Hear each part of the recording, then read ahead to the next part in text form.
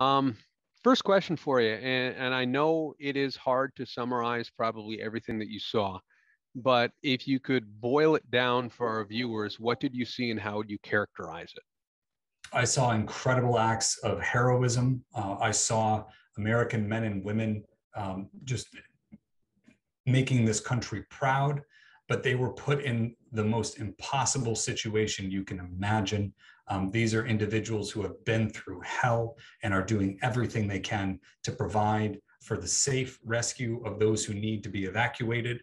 And just, incredible scenes of both desperation for those who wanted to get in and wanted a better life, and selfless service, especially on behalf of the Marines and others who were manning those gates, who knew that they were taking a grave risk, but also knew that every minute those gates were open was another minute that someone could get to safety. That was another minute that a life could be saved. And I think our nation owes them a debt of gratitude. What do you know now that you did not know before your trip over there? I did not know the extent to which we were wholly dependent on the Taliban for our security at that airport. And obviously, as we saw with the suicide bombing on Thursday, the Taliban do not have strong control. But right now, we essentially have a ceasefire, a detente, where we are able to get individuals through those Taliban checkpoints, get them to the airport, and get them rescued. That has not been without hiccups. That has not been without horrific instances of people getting turned away or people getting beaten, but it is a better system than if we were in the position of actively fighting with the Taliban. And we still retain capabilities. But the fact of the matter is that an open urban conflict with the Taliban in Kabul would not only make it nearly impossible for American forces to leave that hard to defend airbase, but it would also result in the loss of life of scores of American service members.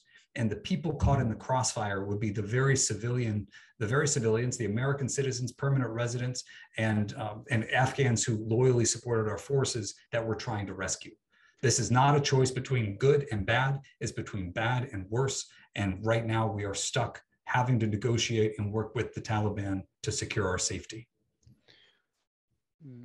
It's hard for me to contextualize the numbers because I'm not there and we truly don't know how many it seems like you're needing to get out. But it seems as though we are getting out a substantial number of people daily right now. Mm-hmm. What needs to happen moving forward, and what would you, I hate to put it in a win and loss term, but what is a win for you now at this point moving forward, knowing that the president still intends to be done on August 31st? Our office, like many offices, we've been trying to kind of put those victories in the win column. Individuals were able to get to safety, get through the airport, and get onwards for processing in places like Kuwait's Ali Salim Air Base or Qatar's Al Udeid Air Base, both of which Congressman Moulton and I visited after Kabul to better understand that full pipeline. But the thing that I think we need to remember is that come August 31st, this mission does not end. It just will not be supported, out of Kabul airport. It will not be supported in the way that it is today.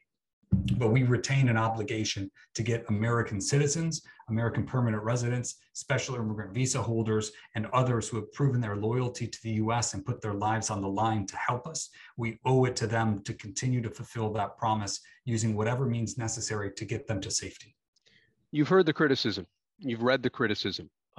Many saying it anonymously from the administration that it was a distraction, it was dangerous, it took away resources, even as far as the security detail to keep you safe while you're over there.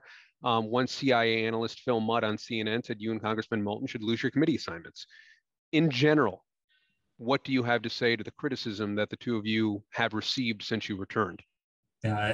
Well, honestly, I knew we would be criticized. I didn't think there'd be the level of just lies and deception that we've seen. Folks accusing us of taking seats that would have gone to refugees or evacuees coming out. That is false. We waited until there was a flight that had empty jump seats that could not be filled by those evacuees for security reasons up on the flight deck of a C-17. Our plan going in was to be completely independent of the military on the ground. The only reason why we had any personnel. And it was a driver who was part of a general security detail. After many back and forths, he said, no, you're not taking resources away. They would be on standby. They're only here in case I need to move, and I have no movements planned. That was the only way and scenario in which we used any U.S. resources. At every point, our goal was to be as quiet and as minimally disruptive as possible. Now, we did sit and talk with some individuals for 10 or 15 minutes. So that was 10 or 15 minutes that we spent in conversations. But our goal is to be able to report back, to share, to brief our colleagues, and to brief the public on what's going on, because we have not seen honesty from this administration.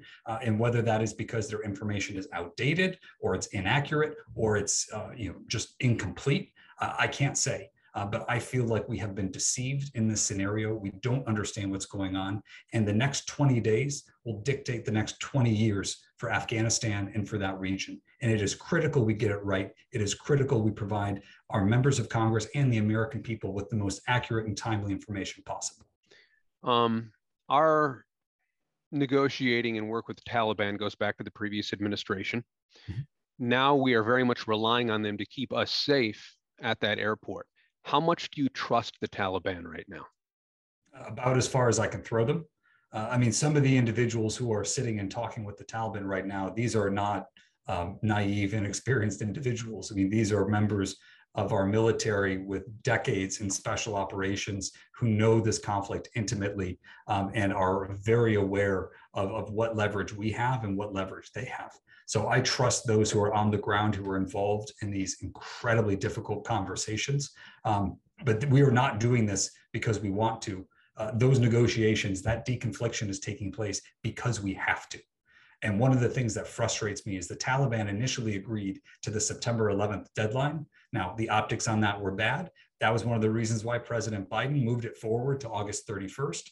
As soon as we moved it to August 31st, they said, okay, that's the new deadline, effectively cutting in half the amount of time we had to plan this withdrawal and to plan the evacuation of the tens of thousands of American citizens, permanent residents, their families, and loyal Afghans who worked alongside our forces. We cut that time in half because of optics, and it just is infuriating. Last question, and then I'll let you go. You served in Iraq, you worked in Afghanistan. I've talked to a few different veterans who worked in Kabul. They were at Bagram. They're all over the country. They are having a hard time with this. Personally, what are you thinking internally, watching essentially this country fall to hell in a matter of weeks that we spent 2 decades trying to build up? I'm thinking the clock is ticking and there'll be time for introspection later, but now is the time for action. Now is the time to do whatever we can in this moment. I think many of us who've been working on this issue, and I've been working on this issue since April. That was when we first started talking to the administration saying, okay, if you're withdrawing, what are we doing about the people who need to be evacuated? Speed this up. What legislative support do you need? Every single thing they asked for, we provided in Congress. We had guys like Jason Crow on the Democratic side, Mike Waltz on the Republican side, myself, Representative Moulton. We were all working hard to try to get the administration to move with a sense of purpose on this, warning of this very nightmare scenario that came to pass. So we cannot change the past. There will be accountability, and that is something that we need to do. But in this moment, every morning when I wake up, it is WhatsApp messages, Signal messages, text messages, coordinating. We embedded somebody who's part of the outside effort within our congressional office and have rededicated several of our office constituent relations individuals to focus on getting our constituents and those who need help out of there. That is our mission at the moment, and that is where my focus is.